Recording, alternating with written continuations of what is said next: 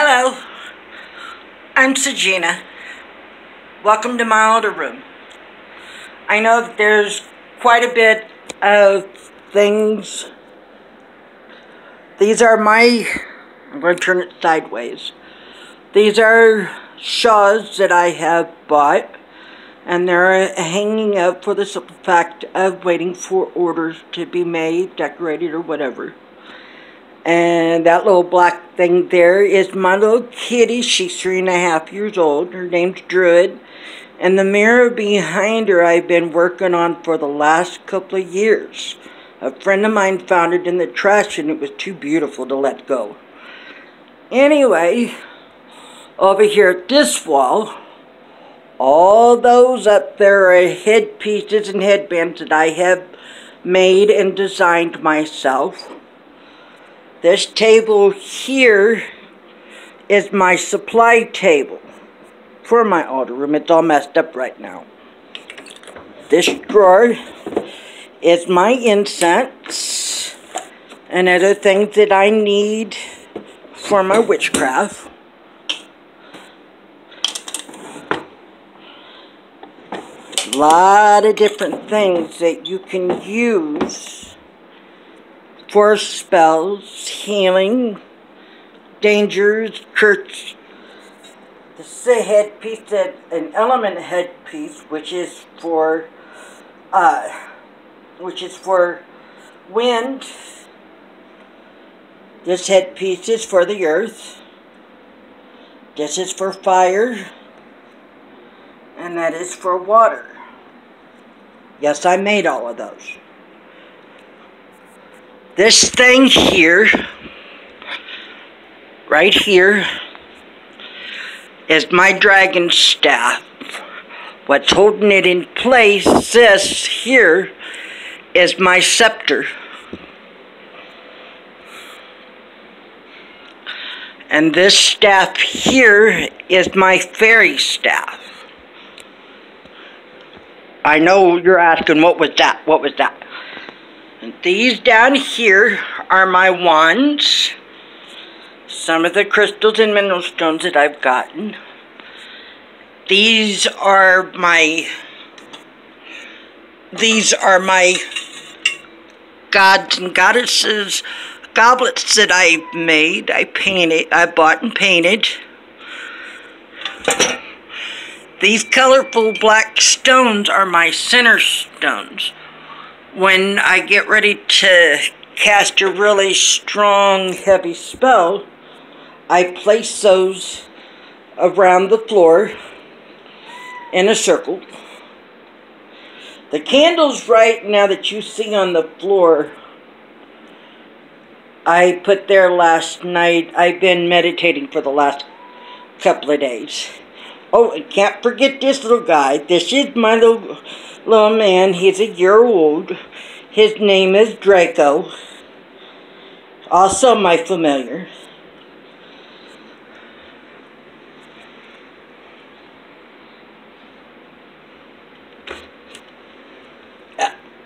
I'm going to have to do this.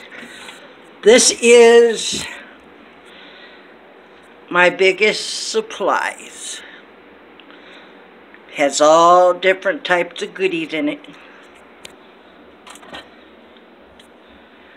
Yes, I use those liquor bottles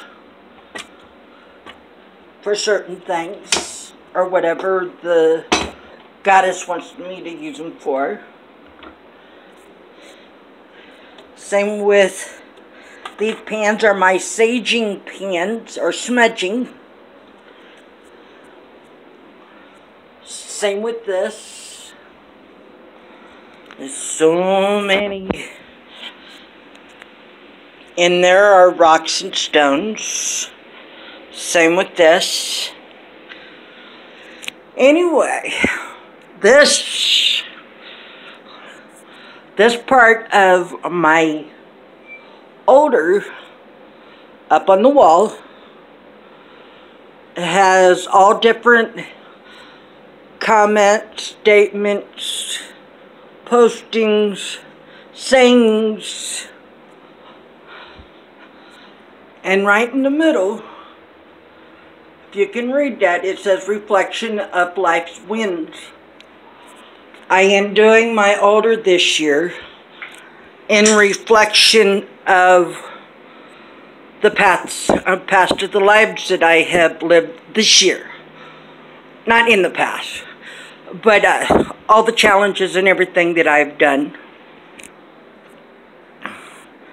And this below, I always recommend my students to place at least 2 mirrors up on their altar, whether it's on the wall or on the table itself. It's so you can see sometimes see your reflection. Sometimes you can see spirits in the mirrors who wish to be present or speak or whatever. And the Christmas lights are for extra energy charge. At the bottom of this, I have been working with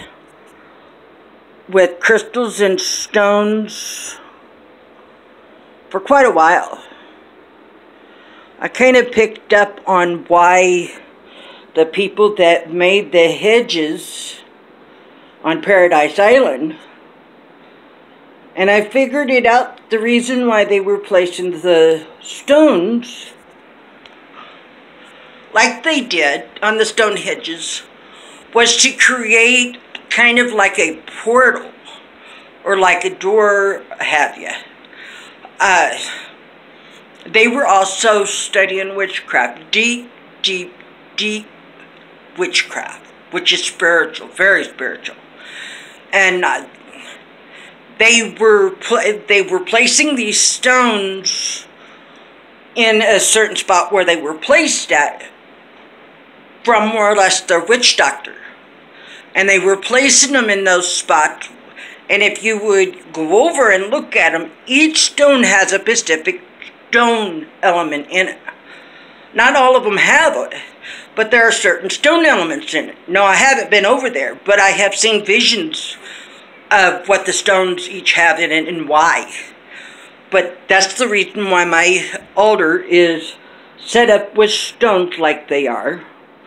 I'd say about 98% of them are raw crystals. I do not cut my crystals, which means I don't break the stone. Take too much chance on breaking the prism in it. The prism in a crystal is more or less the heart of a crystal. Almost like us. Almost like humans. You break our heart, or stab us, shoot us, kill us, or whatever, but you go through our heart, it will kill us, correct? Okay? This is a very raw rose quartz. I found this one down at the traffic. In matter of fact, I've gathered most of my large crystals like this down at the train tracks. Now, if you would crack this, the prism inside this crystal would most likely crack. You crack a prism inside a crystal, you lose half of its energy. That's the reason why I don't and will not allow anybody to crack my crystals.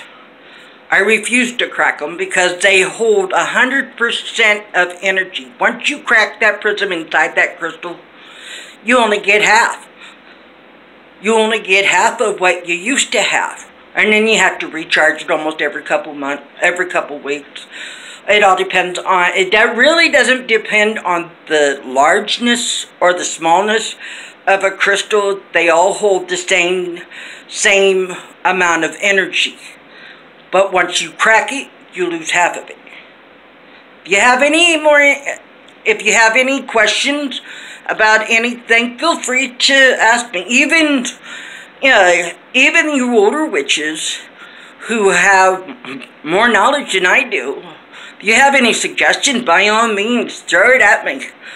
And yes, I will say, no, I didn't come into it at my own free will. I was born a witch. My mother was a witch, so wasn't my grandmother, and so on and so forth. We are gypsy witches. We came from Brazil, which is around Russia. And we came to America about 250 years ago. So, but I am probably the 5th member of my mother's side of the family that have came out and have embraced my gift. I have many gifts besides being a witch. So, but if anybody has any questions, suggestions, opinions, even if you just feel like chewing on my leg just because, go for it. Always welcome. I hope you enjoyed my video.